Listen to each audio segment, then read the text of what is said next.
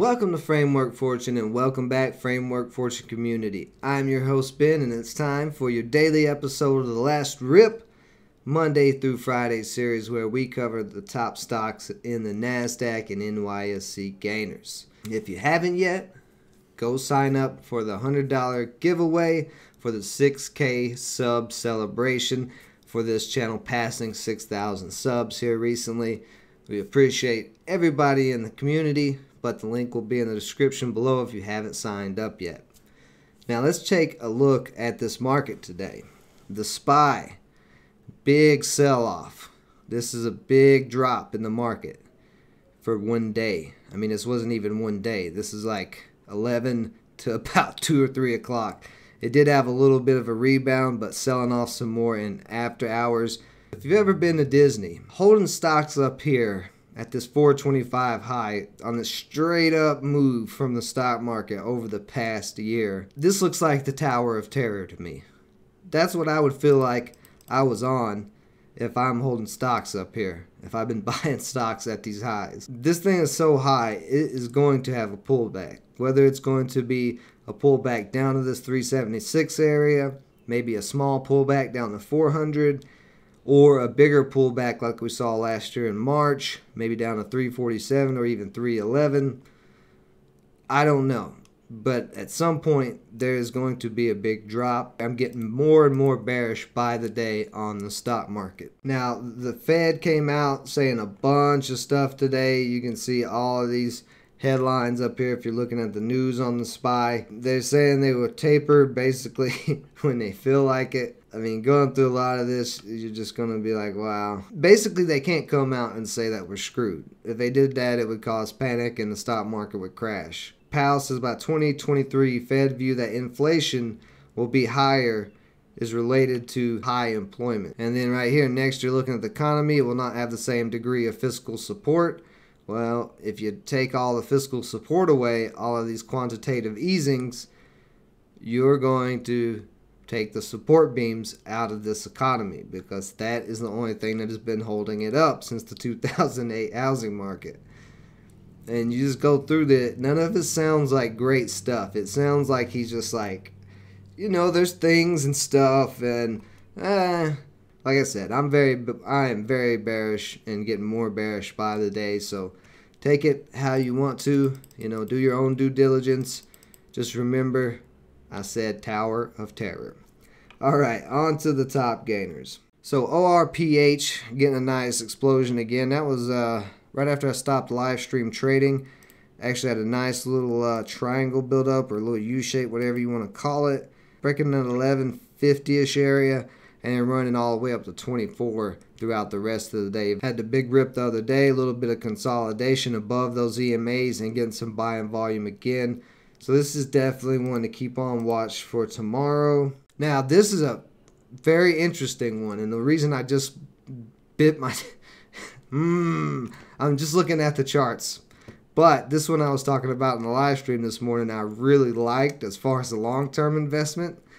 And it was down here at this $4 area. So I was thinking about buying some down here at 4-ish around here after it ripped up a little bit to $5.85. And now that I'm seeing it's doubled in price since then at $9, I'm kicking myself for not doing it earlier. I thought I had more time. I didn't know this was going to start ripping today. Alcohol is a pretty good investment. So I'm going to be keeping a very close watch on this, and I'll probably do a stock review about it. I think it's got a lot of potential, and it's pretty undervalued. Even though I'm bearish on the market, alcohol, even during a recession, is going to sell, if not more so, in a recession. So there's going to be certain nuances like that if we do have a big crash where these type of stocks could hold up.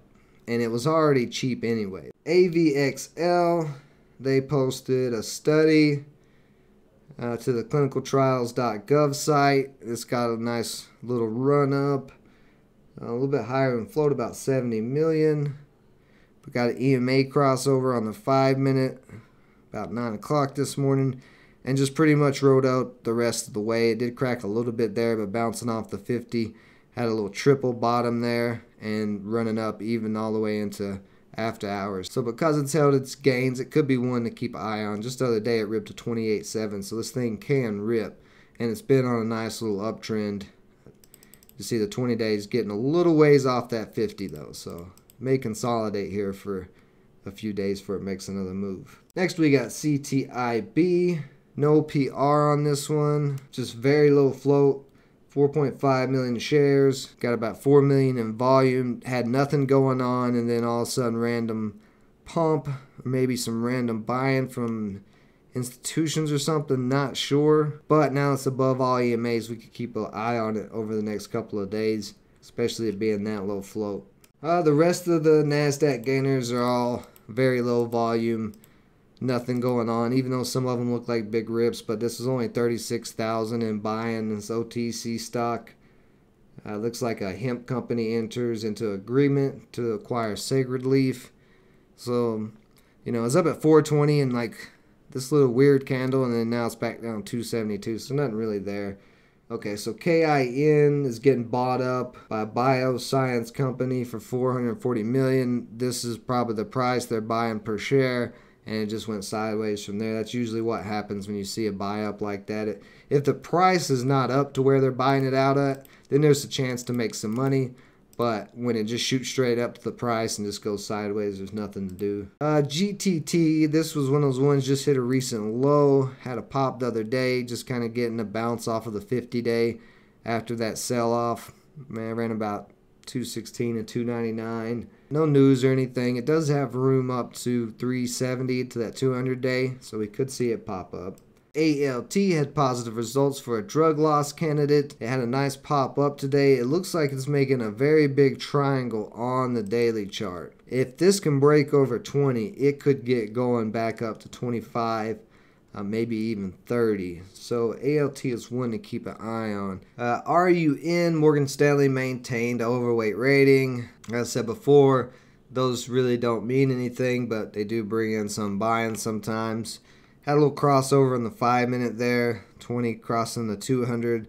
Went from 44 up to 49 and then on after hours at 50.41. But got major resistance right here at 52, so I don't know. That probably is not going to do much unless it has some big PR. SPI had a big rip in pre-market and just dumped the rest of the day. This was one I was watching this morning. They're starting to sell EV charging products in the US. So I thought that was going to continue to get some hype, but it never did. Now on the daily, it is above all EMAs, and you have the 20-day getting ready to cross the 100 and the 50 getting ready to cross the 200. So we could see some bullish moves coming out of this. I still think we're going to see another hot EV market for a little bit. So this could be one to keep on watch. GEO getting another pop up after it had the big pop up to 11 the other day. Just basically sold off for a few days. Came down to the 50 and getting a bounce off of that 50-day. Just bullish pretty much from market open straight up until it just sold off kind of sideways. Didn't really drop very much. Held its gains at 100 days right there at 7. So strong support at 7. Could be one to keep an eye on as this has been running lately. OPT. I don't see any news on this. Just kind of a random spike. A big spike though. $9 up to $16.23. Got halted on the way up multiple times. Just looks like we had this low a year the other day, but even on the daily of this thing, it doesn't have a lot of volume hardly. So basically any buying volume that comes in this is just going to push it up. But sold off right back down. Gave most of its gains back. So it's not really a healthy move. FUV, this is one of those consumer discretionary stocks. It's been having a climb up. It was up to 18 almost the other day. Sold off. And is bouncing off that 100-day moving average. Getting a nice move there. Crossing over on the 5-minute. All the EMAs. And actually by the end of the day, the EMAs were where they were supposed to be. And it ripped even more in the after hours. So this could be one to keep a watch on for tomorrow or Friday. And then GBS. Nothing really on this, no news or anything. Didn't even have volume this morning, just getting some random buying in there, and then really took off in power hour up to over 5. Since sold off a little bit, but looks like it may test 5 again. That 100 days right there around 5 as well. It's a downtrending stock. So today I traded APRE. they had some good PR, positive results for a leukemia treatment. And the other part that I liked about it was it had a huge gap to fill. So looking at this daily chart, there's just this big hole right through here where there's no resistance or support lines back through here. So this could easily fill this gap up to 19. And I still think it might. It got a nice pop today. I got in right here, you can see, and it pushed up to 780. And it came back down to that 20-day, so I added to it just 5 more shares. And it held it for the 20-day to hold, but the 20-day started cracking and I had to get out. Took the little loss there and just sold off the rest of the day. But like I said, this has a lot of potential because of this gap. The only real resistance we have is right there at 1171 with the 200-day. SPCB, one of my swings, got a $4 million contract. Didn't do much. Got a quick spike in pre-market up to 158. Then sold off. I'm down just a little bit. It's at 138. I'm in at 149. So I'm just going to hold it as long as that 20 days above the EMAs, and we should see it start to curl up some. If it drops down any more than it has today, though, I'm getting out. And I'm also holding ESNV. Keeps getting held up at this 100-day. 20-day just started crossing the 50 the other day. It's riding right along the top of it. Got resistance at 166. So I'm looking for that to break out. And then maybe see this up to the 200-day at $2. But my number one watch out of everything right now is Vino, V-I-N-O. I'm pretty bullish on South American economies right now. A lot of them have went through some rough times in the past 40, 50 years. They are starting to embrace more free market principles. El Salvador just making Bitcoin its legal currency, its legal tender. It used to have the US dollar as its tender because they didn't have their own currency. Well, now they've adopted Bitcoin. They no longer have to operate under America's rules if they don't want to because they have their own source of money. Now, I am seeing a lot of top economists saying this was a dumb move. This is going to destroy El Salvador. Well, a lot of those South American countries were destroyed already.